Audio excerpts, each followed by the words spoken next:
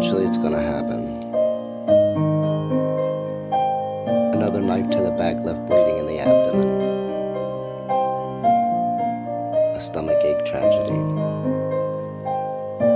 Tragically bound to be like long lines of traffic on New York City streets, and as loud as the static on the TV.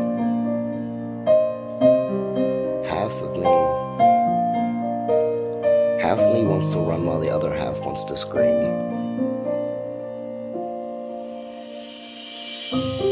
I'm scared of one thing so much I refuse to speak its name. It's evil and consuming. I grow frustrated when I can't grasp reality or wrap my mind around confusing.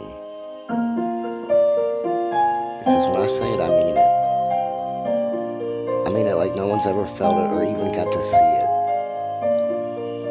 And no, it's not pretty, but it's true.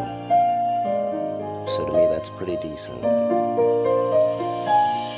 Because a word is just a word unless your word is backed by meaning.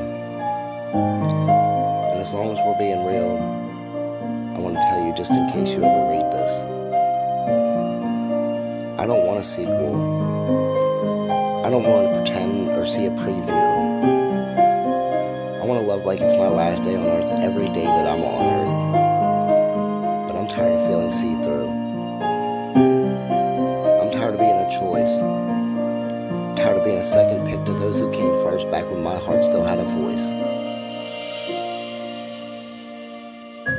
I'm tired of giving my all just to fall for half of what's deserved. Because half a heart just ain't enough for love, and it's sad that you thought that it was. I can't make you my whole world just to be a part of yours.